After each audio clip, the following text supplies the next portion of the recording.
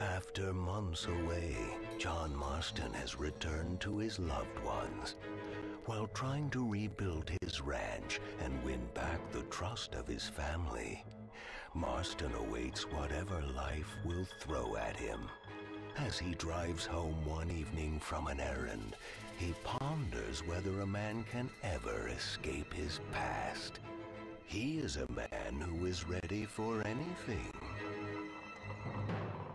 Almost anything.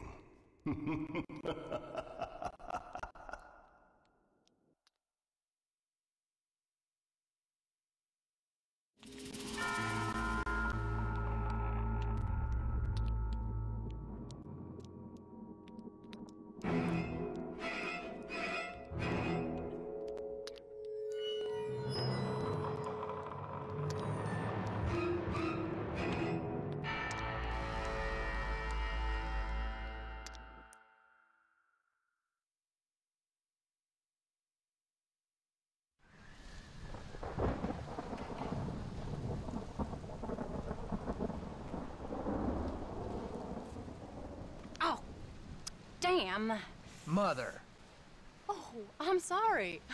I meant to say, damn this awful son I've raised with his highfalutin ways, and his shame that his mother swears like a sailor and sews like a blind man. Is that better, your lordship?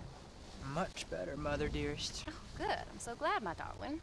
When you've finished your university education and are far too good to even acknowledge my existence when we pass on the street, and you gently kick me aside and begging old crow out of the way with your highly polished boot.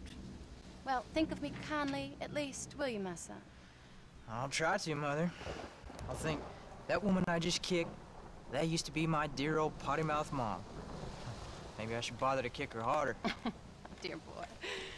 Oh, I am so proud of you. Get off. Now, Father's here. Maybe he can beat some sense into you. Something funny's going on out there.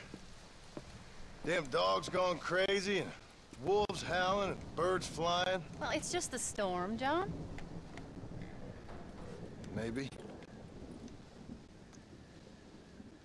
Uncle make it back yet? I thought he was with you, off drinking in the fields. I mean working, as you call it now. He went into town a few hours ago after we busted that hammer working out in the meadow. Well, he's probably holed up in some place of ill repute waiting for the passing of the storm. I hope so.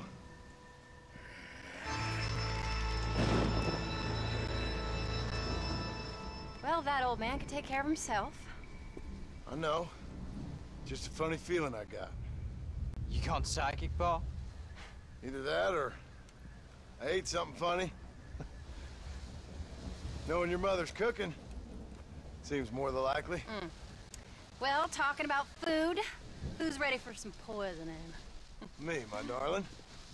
I am starving.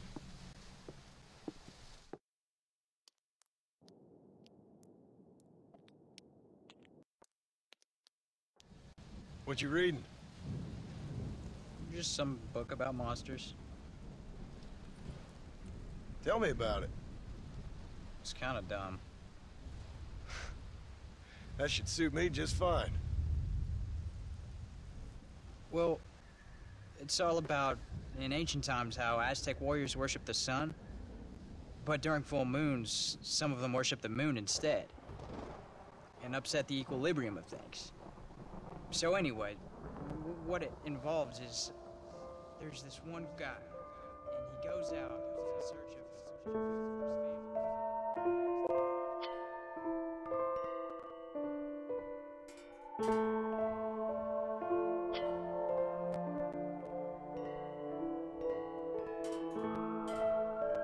leaves him all alone. So anyways, since there ain't no cure, the brave man has to kill everybody. Which is... absolutely disgusting and completely unbelievable. It's getting late. Guess we're not gonna see Uncle till morning. Come on then, Abigail. Jack, get yourself to bed, boy. Try to get some sleep. Ain't you worried about Uncle? Sure, but he'll have to wait till morning just like any other man would in his shoes. Night, son. Don't stay up reading too late.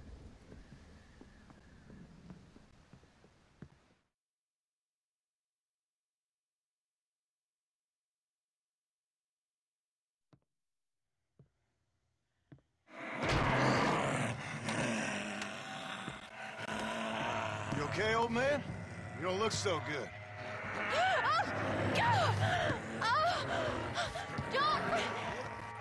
What is going on? What the hell is wrong with you, crazy old bastard?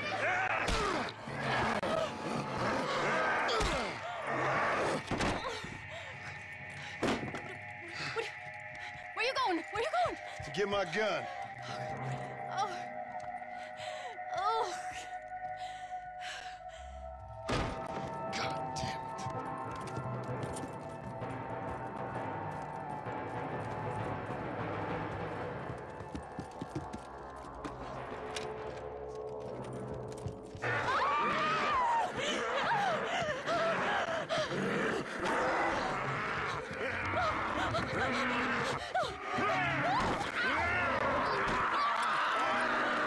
Uncle!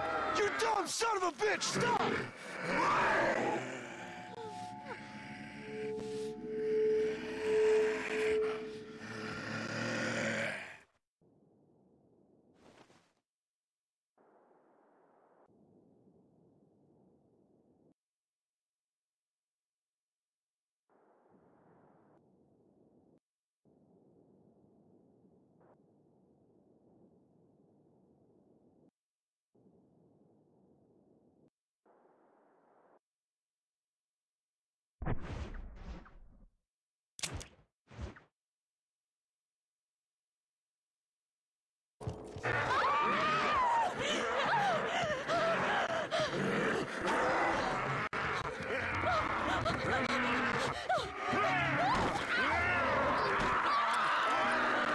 Uncle!